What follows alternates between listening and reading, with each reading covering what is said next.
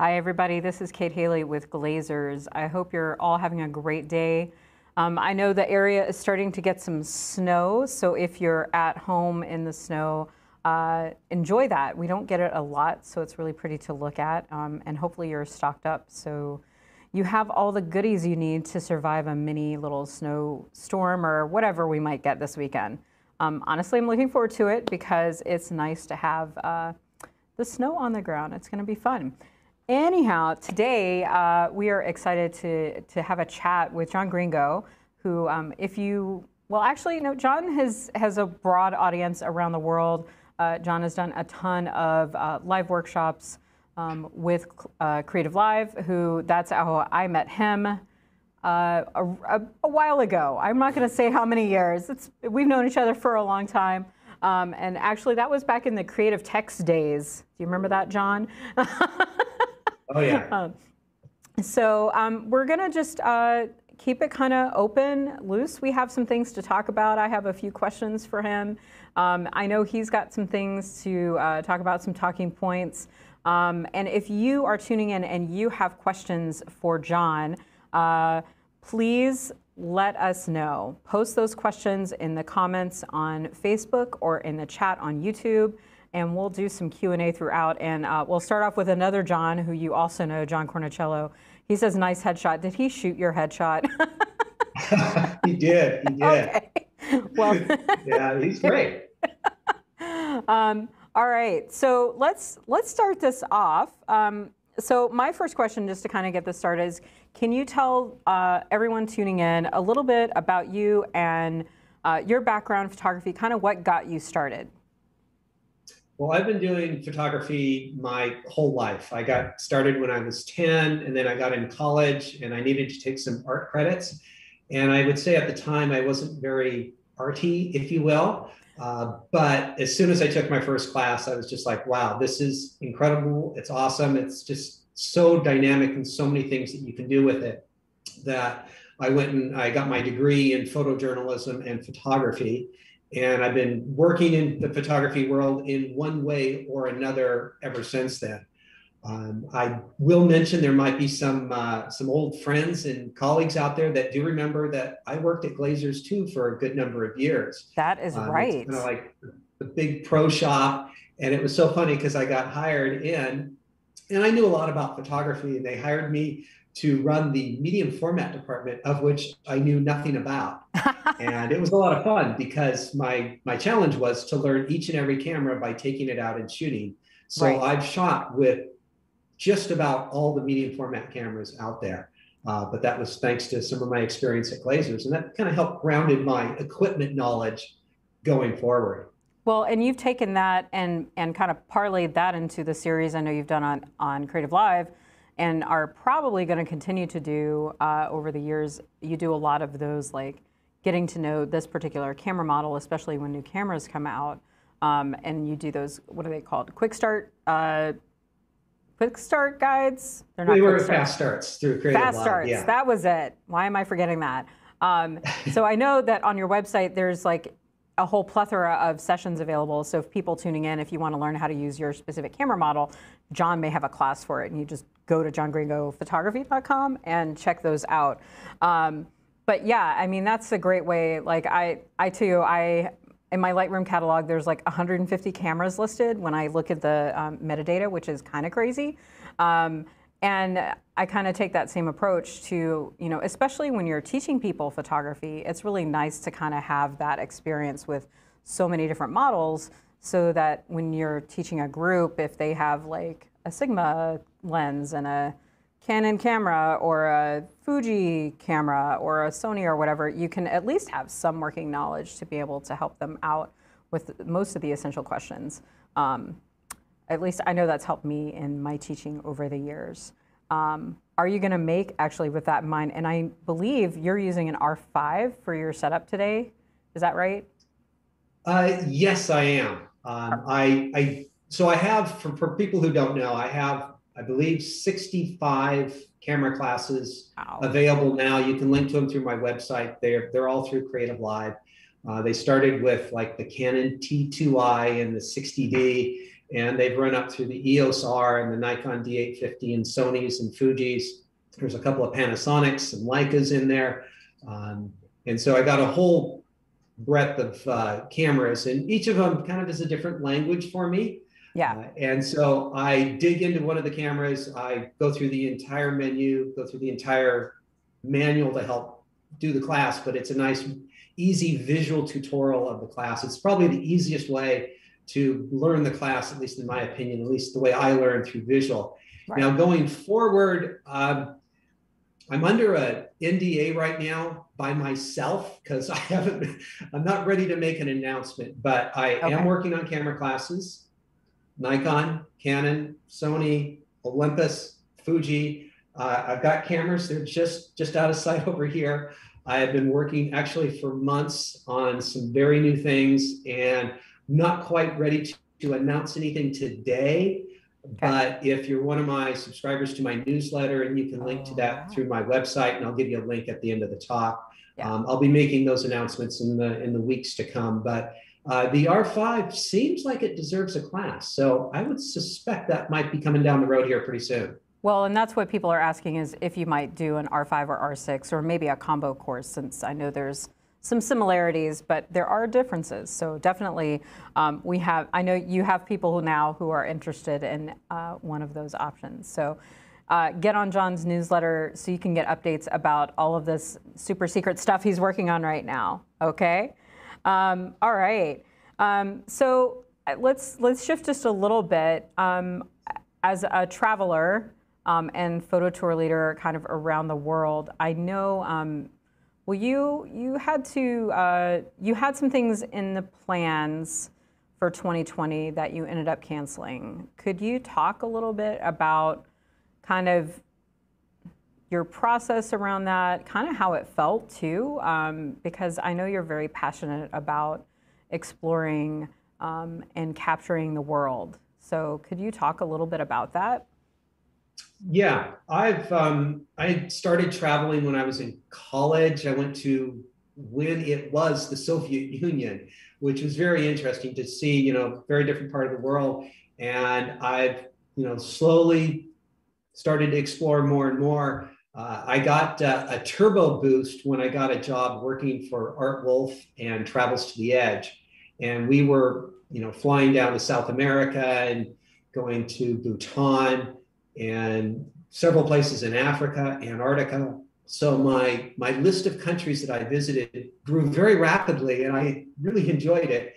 And so, every year I've been trying to go to 1 or 2 new countries. And I had a few really good years where I was hitting like 8 or 9 new countries in the year. Wow. And I'm not a checklist person where I just want to go to the country so I can say that I've been there. I want to go there and try to see it as well as I affordably can in time and money and so forth. And so generally each one of those experiences is a fairly significant one. As I've been teaching classes and doing a variety of other photography things, I wanted to be able to do tours. And I started doing tours back in 2010 in, where am I thinking of where we went? Jordan. And it was a great experience. I really enjoyed it. And then Kenna Klosterman and I, a fellow Creative Live employee who's still there, she and I led multiple tours to Cuba.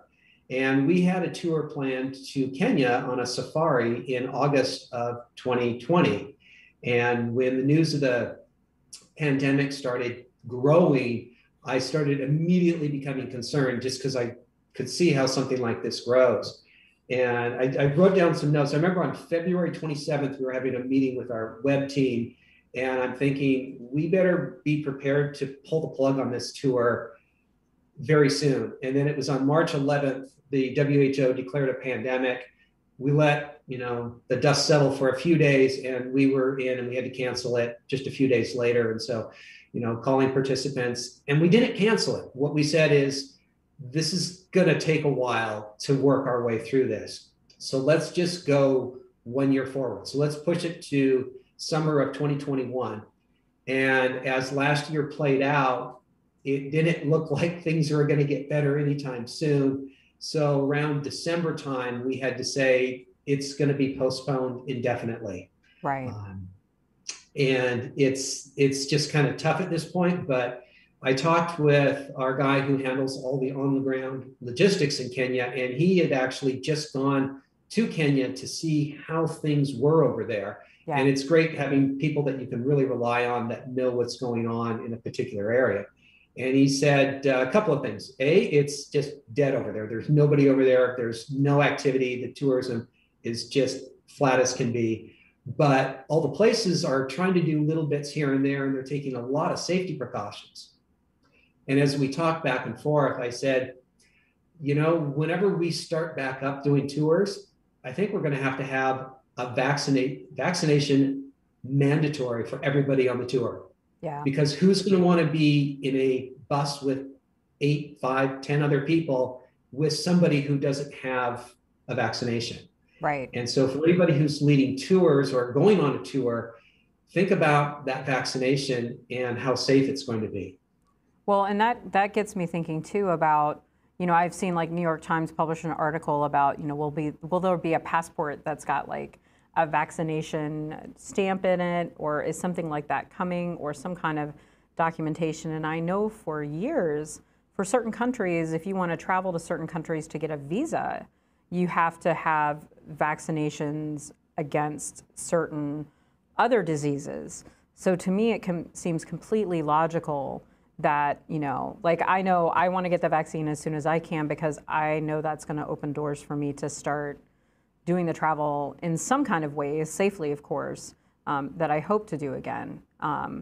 So yeah, I mean, I think it's going to be a very real thing that we need to have that vaccination, and there will be some kind of proof of requirement, like, hey, do you have this, to make sure you can go anywhere.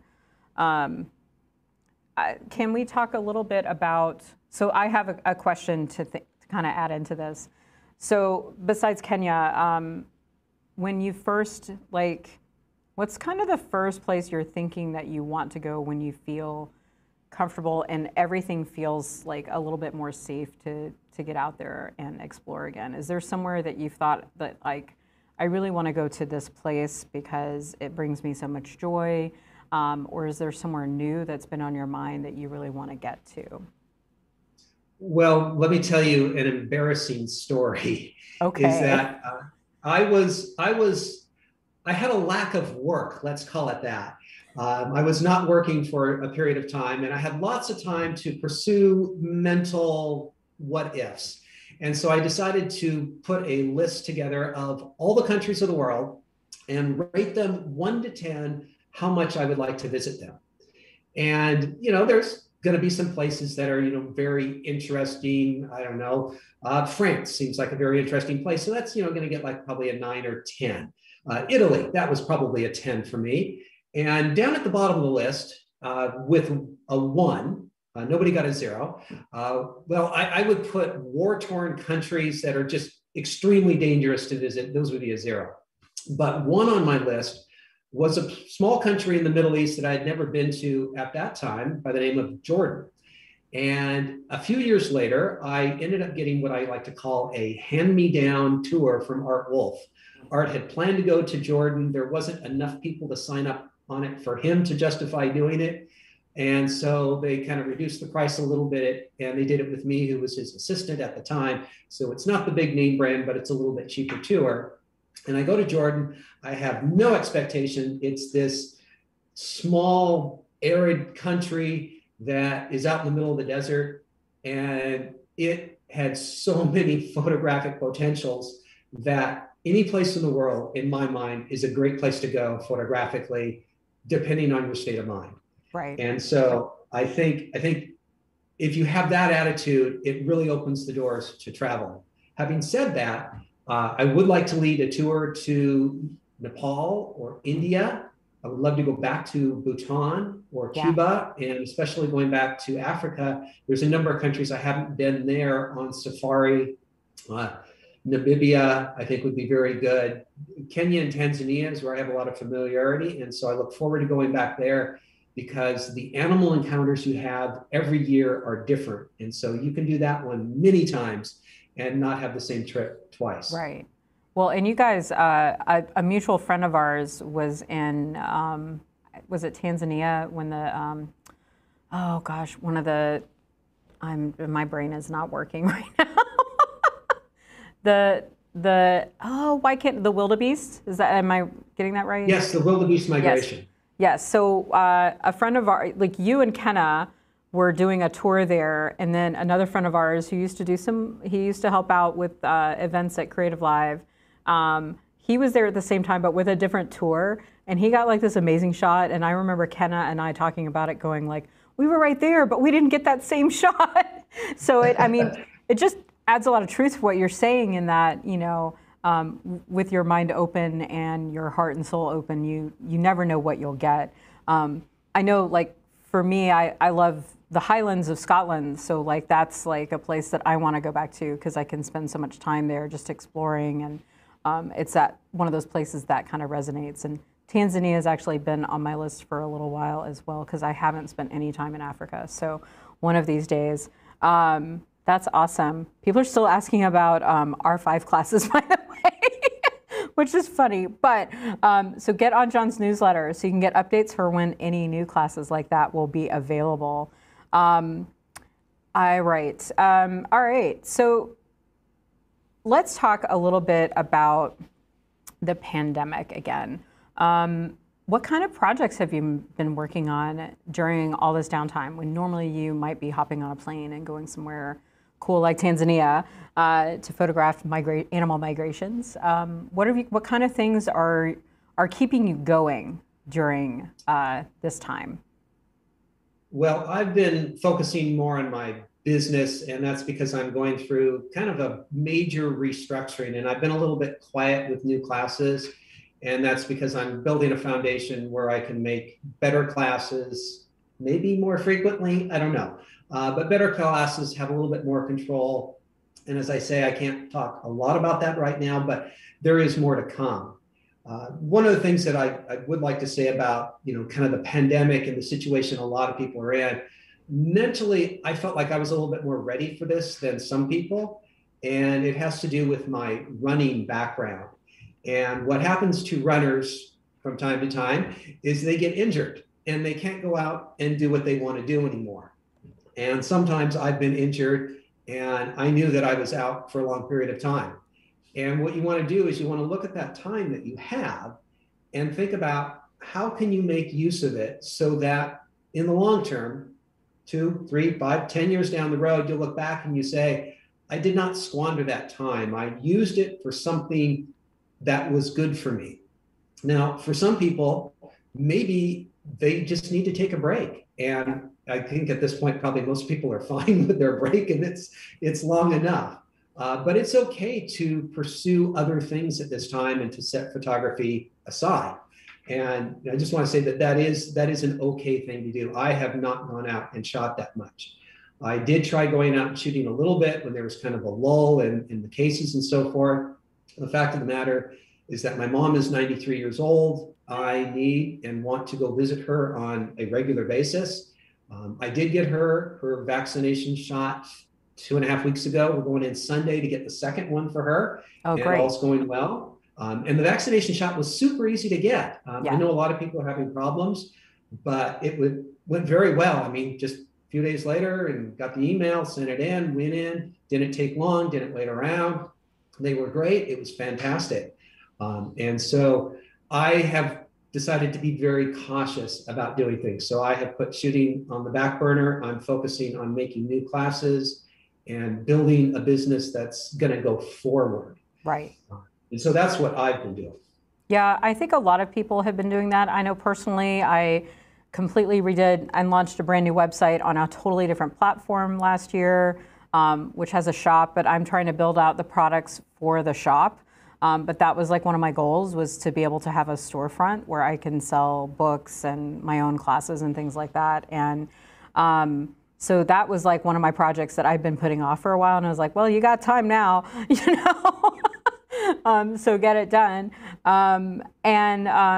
I think the other thing for me, as you know, like I'm a little bit introverted, but also when I'm teaching or leading my own photo tours or workshops like here for Glazers or doing stuff on my own, like I had, you get a little bit extroverted when you're in those situations, and you just really like love the feedback and the experience of like being around a group of like-minded people who are interested in being creative and telling stories. And I think that's one of the things that I'm missing the most, of just like having that a little bit of camaraderie, for lack of a better word, in those experiences. And like you, I know I've been like taking some things easy, but then also trying to take small groups out here in Seattle and do something where, we're all staying socially distanced and wearing masks and doing everything we can to be safe. But yeah, I think that, this is definitely a great time. Like if you're a freelancer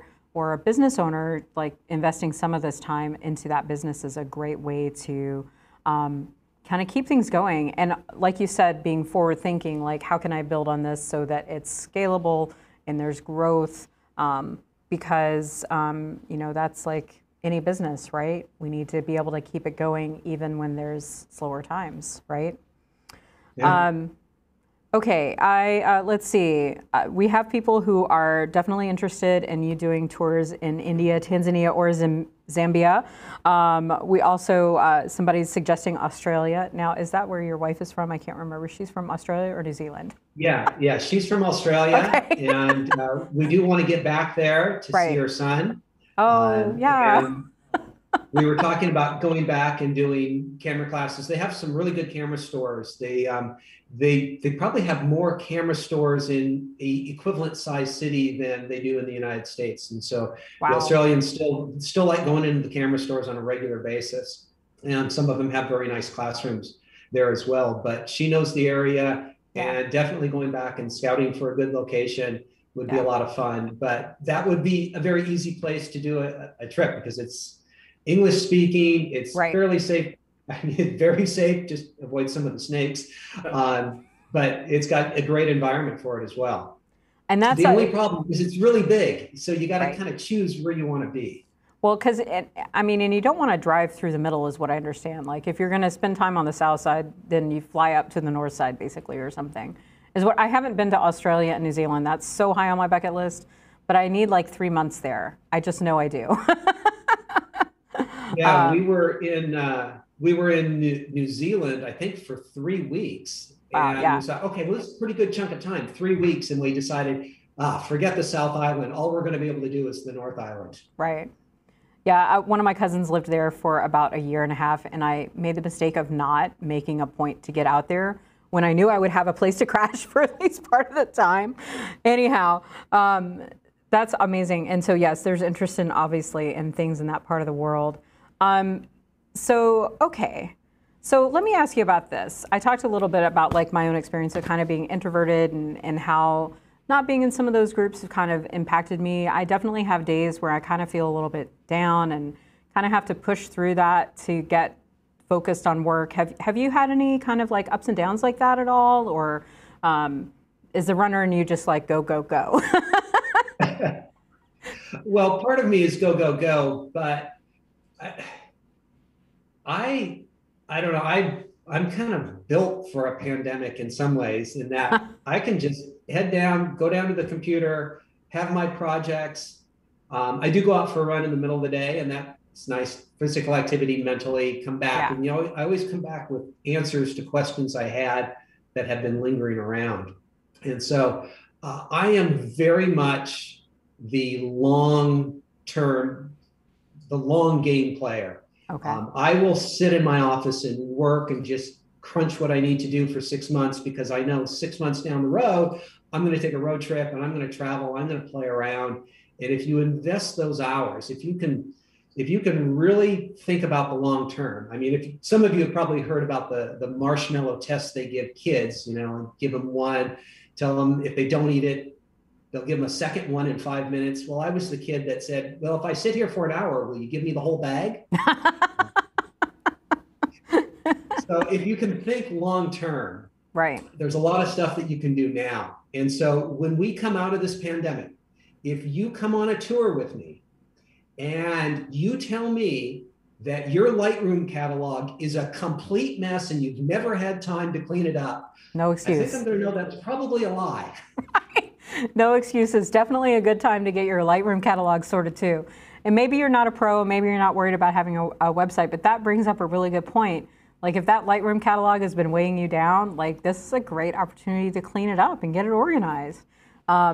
Anyhow, total side note. All right, that's awesome. I love that. Thank you for sharing that, John. Can we ask a couple of gear questions? Do you have anything else you want to talk about before we maybe dive into some gear questions? No, that's fine. That's fine. Let's do it. Okay, so I know that you use a lot of, you have access to a lot of really amazing gear. But you know me, I've used mobile phones for a lot of my photography over the years. Have you started to dabble in that at all? And if so, could you share maybe, because a couple of people have asked about specific models, especially like the new iPhone 12 Max Pro, which is kind of ridiculous. I don't know if you have this phone yet, but the camera on this thing and the options are kind of crazy town. Do you use mobile phone at all? If so, what are your insights? Do you consider things like a mobile phone a potentially serious photography tool and video? Well, Kate, I think this is where we may differ a lot because I don't use my phone's camera other than for convenience photos. Okay. I've broken a pipe under my sink and I need to go down to Home Depot and replace the thing, and I photograph it. And I go down there and I tell the guy, see, this is what it looks like. Right. And so I do use it for that. And I'm trying to think as to why it is. And I like the physical, tactile feel of cameras. Yeah. I don't want to get politically wrong here in any way. No, you're fine. I don't own guns. I'm not really a gun person, but I can see how someone likes the physical feel and the mechanics and the craftsmanship in a physical item like that. And, even though I don't shoot old film cameras, I still like them. I like the way they feel. I like the way they sound. And so I very much like having a tool like that in my hand. And I guess, it really is a personal choice. I try not to be judgmental if someone wants to shoot photos with their phone because they are just getting better and better quality. And we're probably not that far from a phone being able to take just as high a quality photo as a $5,000 camera.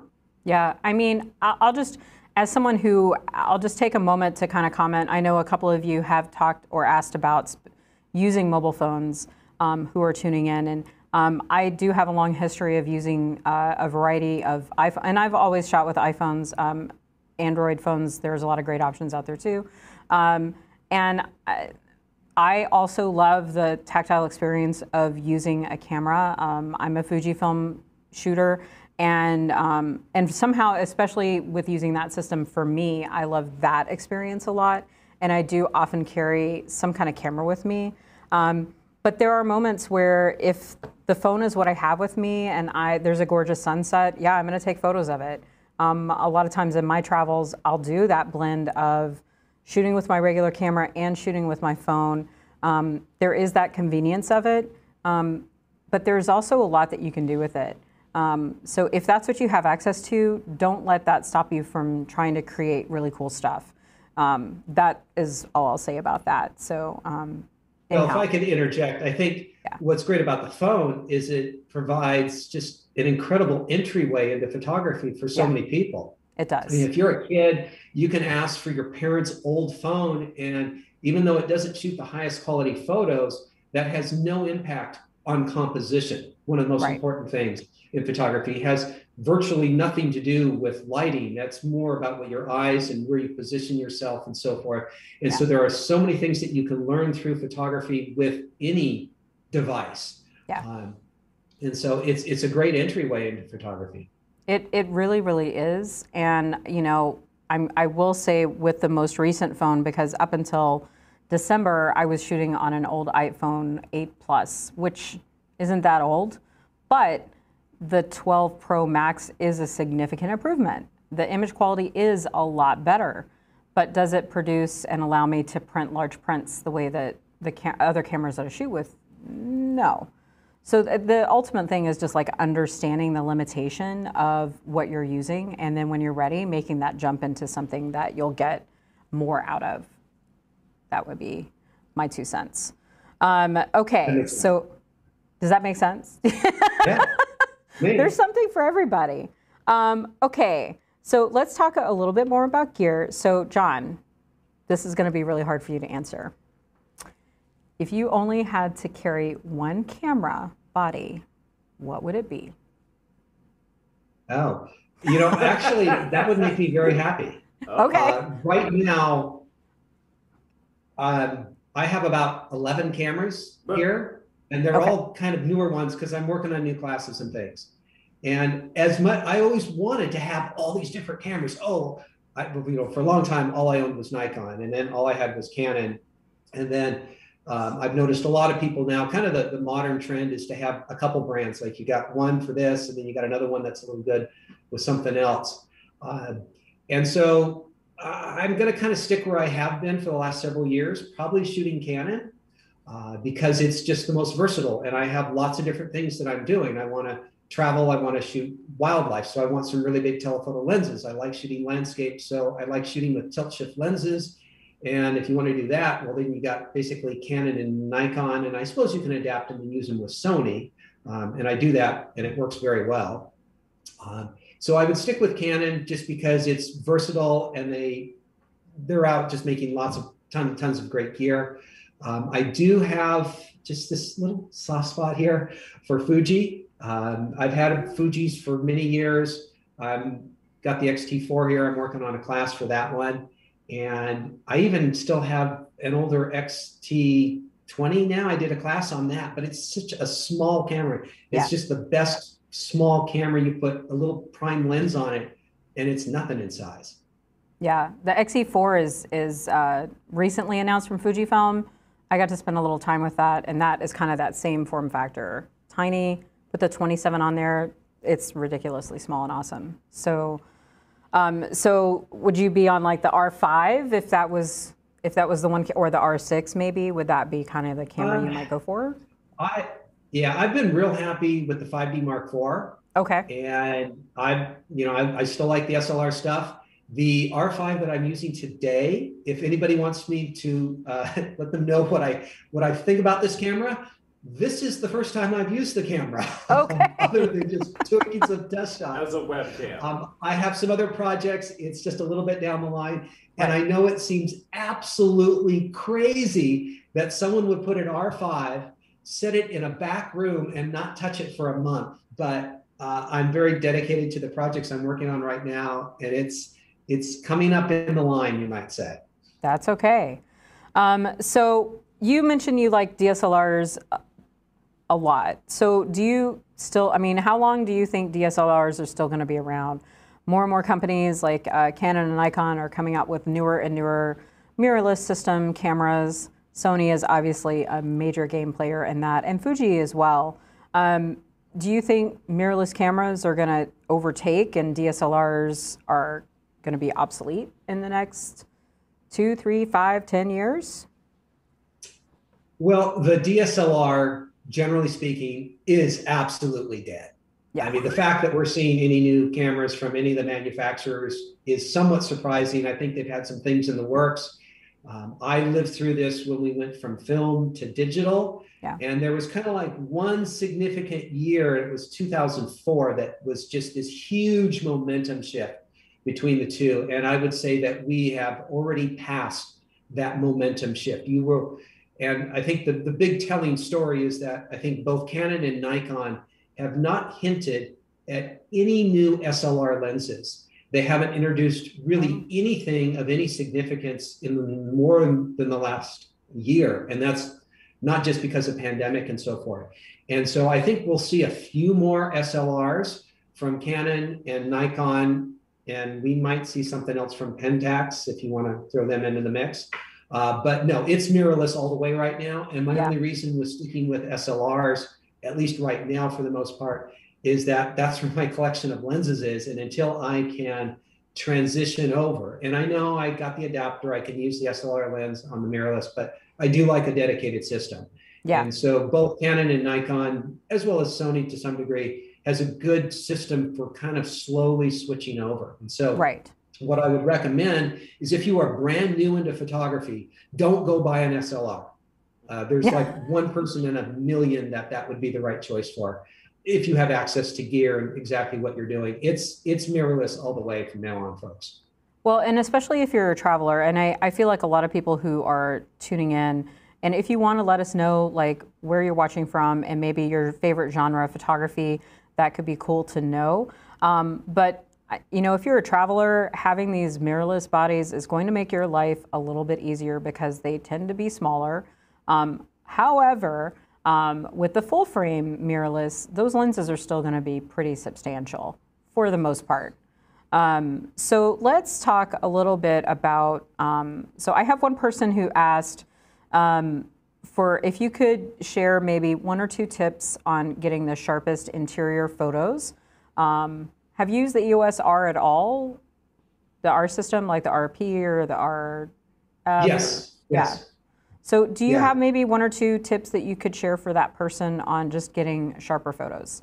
And I feel like those are going to be universal no matter what camera you're using. However, it could be fine tuning like how you're using your current camera. Right. Well, that'll depend a little bit on what type of photos you're taking. For anyone who is interested, I do actually have an entire book on focusing from Rocky Nook. It is available through my website. So if you want more on it, there's definitely more there. First and obviously is the tripod. And I love shooting from a tripod because I can get my shot perfectly sharp. I have time to focus. It's perfectly composed.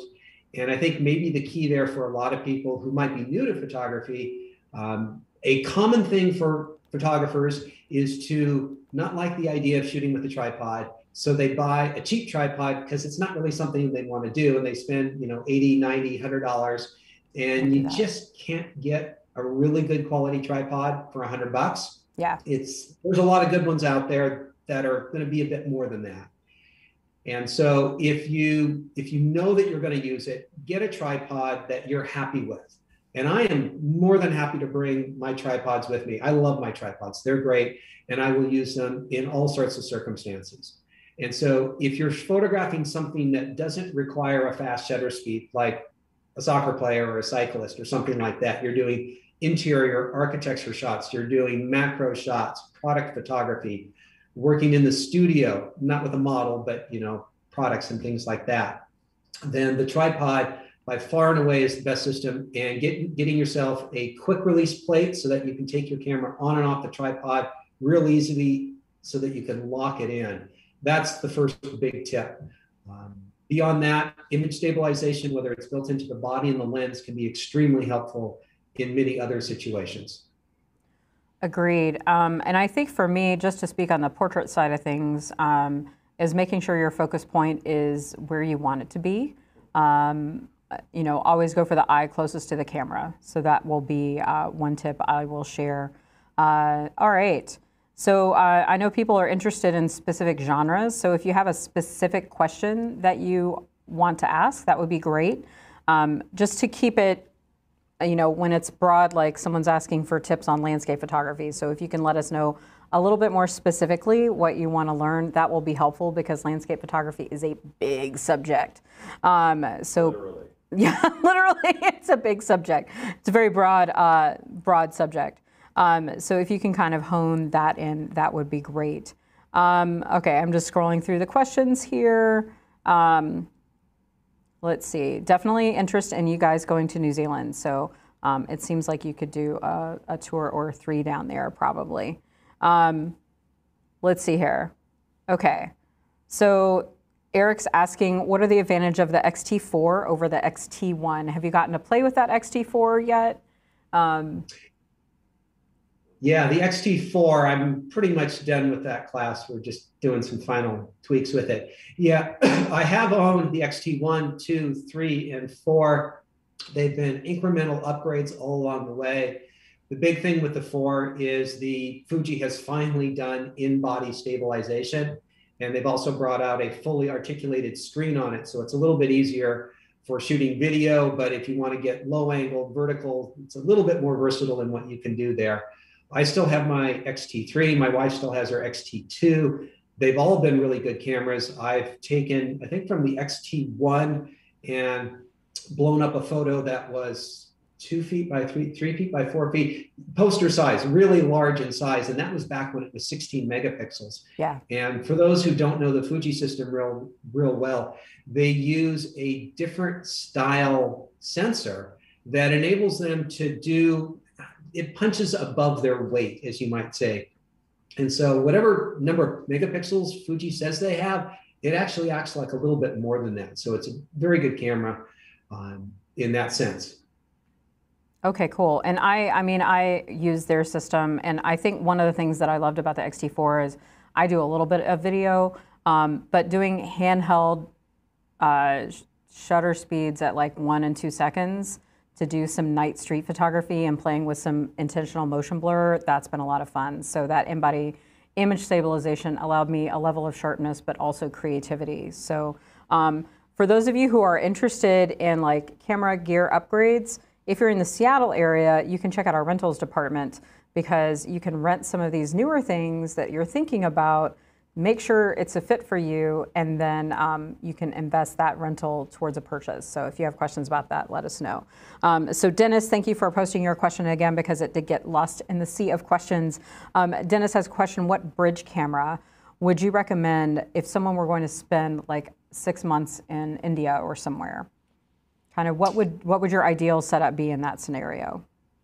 Well, I'll have to be honest with you. With the classes I've been making, I've been only doing them on interchangeable lens cameras. They tend to stay around a little bit longer, and they don't change quite as frequently as the bridge cameras. And the point and shoot world, which is kind of connected to the bridge cameras, that they're the high end of the point and shoot world, changes so much, I don't even know the current models out there.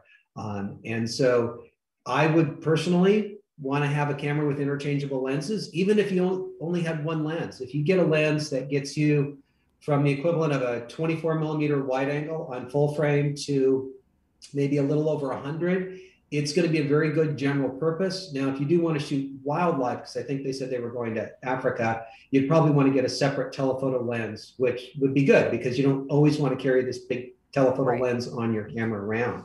Right. You could buy virtually any digital camera that has come out over the last 5 or 6 years and take great photos with it. Well, and you could also consider like a powerful point and shoot, like the Sony, what is it, the R100 system, the series. Am I getting that model number right? Well, there's the RX100 series. RX100 series, yeah. Oh. Yeah, yeah, those look sorry. like really nice cameras. So many model numbers. But I mean, like that's a really powerful point and shoot. I know for me, in a place like India, I feel like I'd be doing a ton of street photography. So I'd be looking at something like, I'm a Fuji shooter, so I'd look at the X100V if I didn't want to worry about interchangeable lenses, or, something like that, or like the XE4 that just came out from Fujifilm with 1 or 2 small lenses. So I think about, for Dennis, think about what you're going to be photographing and kind of like start there too to figure out what gear you might want to take. All right, so let's go back to the idea of landscape photography real quick. So John, I know in your travels you do a fair bit of landscape photography. Could you maybe provide 1 or 2 tips for someone who's new to it to get them started?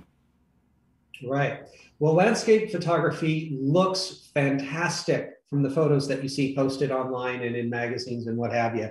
But it's a lottery ticket. Every time you go out, you may or may not encounter the right conditions. And so when you see a beautiful environment, the photographer may have been to that location a dozen times before they got that one. And so you can see what I'm doing. I'm setting expectations low. I know I go out, I'm all ready to shoot. The weather, the light is not right. And I got to find something that works. And so you can either pick the iconic perfect shot that you want and then wait for the light, or you can just go out and say, what do I have to deal with? And then work with that. And that's what I usually do, because I generally am on vacation or I'm traveling or I've chosen a day to go out and shoot, and you can't do anything about what the light is doing that day. Right. So you just have to be able to shift plans very quickly. And so if you see that it's cloudy, okay, well, maybe today I can go into the forest and I can shoot macro. I can see that there's a nice layer of clouds and there's a gap on the horizon. And when that sun drops below that gap, it's going to illuminate the clouds from the bottom. That's your time to stop shooting macro photos and get yourself into a good position for shooting the grand landscape. Yeah. And so a lot of the times people watch the news and they watch the weather. I wish they had a light forecast, to tell us what's going to happen with the light. And so start studying the clouds, starting the weather, because I can see when things are sometimes getting good. I remember several years ago, I woke up, I was living in Seattle at the time. For some reason, I woke up at 5 o'clock in the morning and I just got up, walked into the kitchen, I looked out and I could see that there was this really unusual cloud formation kind of over Seattle. And it was still about an hour away from sunrise. And so I said, this looks really good. I'm tired, but this looks really good. And so I got my camera stuff together, got dressed, drove up to Cary Park on Queen Anne Hill. And there was just this magical low level of cloud with a higher level of cloud and the light in between it. And so being able to pounce on good light, even if you're not in the mood, is a good tip, I think. No, agreed. I'm primarily a portrait photographer, but I love doing landscape, especially when I travel. And actually this past weekend, I had planned a small group outing for a photo group that I run, and it was rainy during the day. And I was like, oh, people aren't going to show up, but I'm still going. I don't care what the weather is. Because I also had taken like some ND filters with me to do some long exposures, because I wanted to get that water all nice and smooth as we were meeting on one of the piers on the waterfront. And it had been raining, and then I'm like, but look at those clouds. They're going to start really getting interesting. And then we're going to have this really cool sunset. And we had a really great sunset with no rain. But when I first got down to the point, it was raining. And then I'll just share one other story, kind of piggybacking on what John was talking about, is several years ago, I was in Thailand. It was my first trip to Thailand. And I was staying in Bangkok for a few days with a friend. And then I went to one of the islands for a few days to vacation, which as freelancers and creatives, we don't always vacation. A lot of times we plan a trip to go somewhere we want to photograph because maybe we want to do a tour there or something like that. But I kept waking up every morning on my vacation part of the trip at like 4 a.m. before the sunrise. And I'm like, I'm on vacation, I want to sleep in. But it was like my internal photographer body saying, hey, go look and see what's happening outside. Because I'd go to the window and I'd look out and there was like these amazing colors and some clouds and it was just really beautiful. And I was like, oh, okay, you're supposed to get up and take some photos right now. That's why you keep getting up. So like sometimes those things just happen too. And then, you get your photos and you go have, home and have a nap or go back to bed or whatever. But yeah, chasing the light is definitely like one of the things that is a lot of fun about landscape photography for sure. Okay, we have about 10 minutes left. So those of you tuning in, if you have more questions, please let us know. I'm scanning the list right now. Lourdes was asking, when you shoot in black and white, do you use the black and white simulation in the camera or are you converting in your post-production? Yes, on both accounts. So one of my favorite features of mirrorless cameras is shooting in RAW, so I get the full original file information, but then turning the picture style or whatever your camera calls it into monochrome so that when you look through the viewfinder, you can see the world in black and white. Yeah. And if you think about back in the days of film, you had to think in black and white, you had to frame and compose using what you see with your own eyes, and then a week later, you would see what your results were. And then with SLRs, well, at least you could shoot a photo and then look at what your result was. And now you can preview in black and white. Yeah. And so I know with my Fuji cameras, they have a number of different presets that you can have for your image style. So I have one that's just like a standard monochrome, and then I have one that's got kind of a pumped up contrast. And then I have one that's using a heavy red filter so that you can see what style may look good. And this helps preview what your final image is going to be. And I think most photographers work better when they can see more about what they're trying to do. Well, and that's also a great opportunity to, sometimes if you want to shoot in RAW plus JPEG, so you have that RAW file and you can see what it's going to look like. But if you go in and customize your images the way that John's mentioning, you could also have like that punched up JPEG out of camera as well. And depending on what you're going to use it for, that could potentially be useful for you. But yeah, I think you always want to have that RAW file, because if you're shooting in JPEG only and then set your picture style or your film simulation to black and white, then you'll only ever have that black and white photo, which isn't necessarily a bad thing, but what if you want it in color? That'd be one thing to consider. I'll mention a tip that's kind of frustrated me for a while, is that I would go out and I'd shoot black and white intended photos. I shoot it in RAW and then I load it in Lightroom. And what happens is you see the black and white preview come up. Yep. And then suddenly it becomes color and you're like, no, I wanted it black and white. Yeah. And that's just because it's loading the preview file and then it loads the full file, which is color. And then you go back into Lightroom and you start tweaking with it to make it monochrome in there. Yes. Agreed. That bothers me too. Okay. So let's see, we have another question. So just a reminder to everyone, because a lot of you are asking about specific cameras classes from John. So get on his mailing list so you can be sure to get updates when these new classes that he's been working on are announced, so that you can have access to them. Let's see.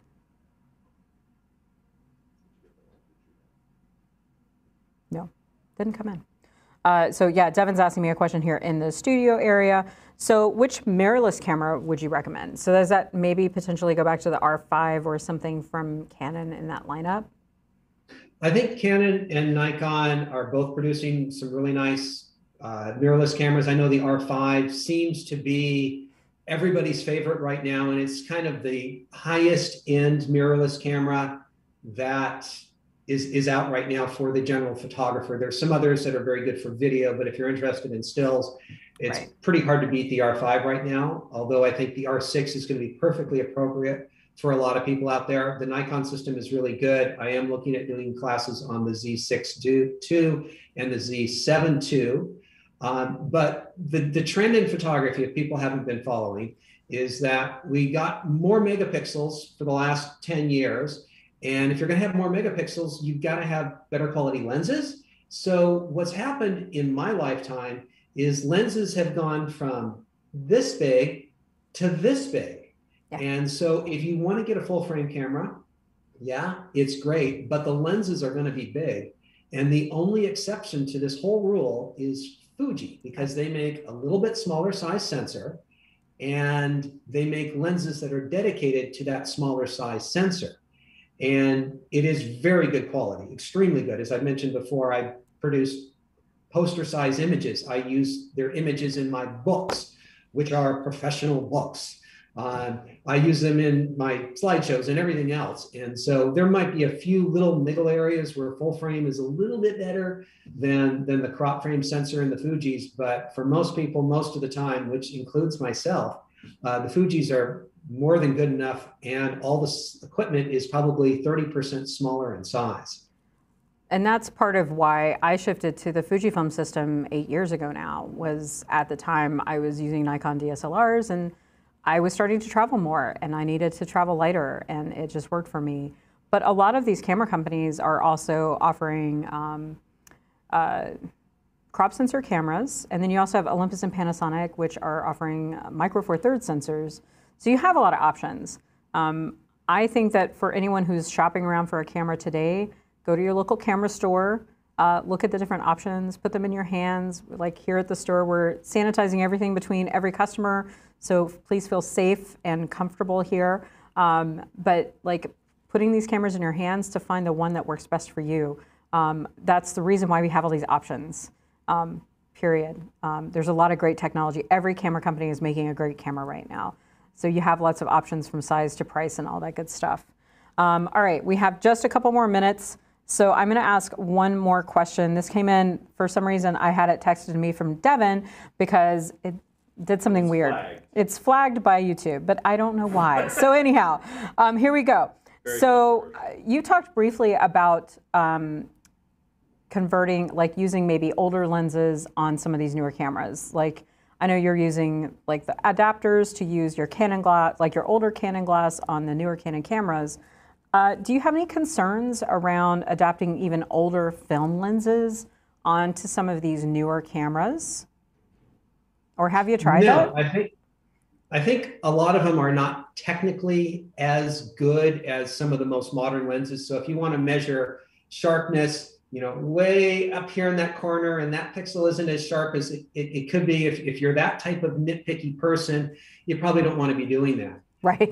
A lot of these older lenses have what a lot of people say is character, which, if you want to be honest, it's just imperfections. They have a lot of vignetting. They're a little soft on this side. They're sharp when you stop them down in this way. And I think there's a whole world of fun out there if you just don't hold your sharpness standards up higher than they need to be, because most people, the only people that really worry about this are pixel peepers and not the general public. If you show somebody a photograph, they're going to have no idea about the types of things that these pixel peepers worry about. And so there's a lot of a very affordable glass. Check out the used department down at Glazer's, for instance. There's tons of neat lenses down there for pretty affordable amounts of money. Okay, thank you for that, John. So I'm going to wrap this up because I know that you want to share some information so people can stay in touch with you. And we're going to put this in the comments on the YouTube feed. So we want to make sure that all of you are on his mailing list because many of you are interested in learning more from John. So, and then I know that once we can start doing in-person stuff again, John is going to come back and do some stuff here at Glazer's, which will be amazing. So John, if you want to screen share real quick and show those slides, this will have a link to his newsletter and his social media platform so you can stay connected with him and get updates on that new content that he's been talking about. So please go sign up for his newsletter. So I do have a newsletter, and I have exclusive information that I don't post on my blog or my website or any place else. And so you do get something unique there. My website's kind of the central hub of everything I have. Of course, I'm on Instagram. Somebody took my name, so I had to add an underscore between John and Greengo. And of course, I'm on Facebook, and I do things there as well from time to time. But as I say, if you really want the announcements and you want to be first on the announcements, you want to get the newsletter. And there's a bit.ly shortcut to get to that newsletter sign-up form real easily. All right. So like I said, John, if you can send me those links right after this, I'll put those in the comments on the YouTube, and I'll send also a follow-up email to everyone who registered today. With that said, John, I want to thank you so much. I'm glad we finally were able to get this going. I know we've been talking about this for a while, so I'm really grateful, and the store is really grateful that you were able to join us today and have this conversation. We got just a lot of thanks coming in from those people tuning in, and we have people from all over the world, which is really also awesome. So thank you so much, and thanks to Michelle hanging out in the background there, helping to answer some questions that were coming in. And thanks to all of you who tuned in and joined us today. We appreciate you spending some time with us. Look for more events coming up with us at glazerscamera.com/workshops. We have a blend of free and paid education as we continue to do a lot of this stuff online, but we're coming up with creative ways to get you access to loaner gear, photo critiques, and much, much more. So thank you again, everybody, for your time. John, do you have any closing comments before we sign off? No, thanks everybody for tuning in. Lots of new, exciting information, weeks and months to come. And Kate, I'll probably see you down at the store in the next couple of weeks. I got some stuff I got to pick up down there. Okay. All right. Thanks again, John. Thanks again, everybody. Have a great rest of the week. And if you're in the Seattle area and dealing with snow, stay safe and stay warm. And maybe go take some photos of it because we don't get it a lot. All right. Bye, everybody. Bye.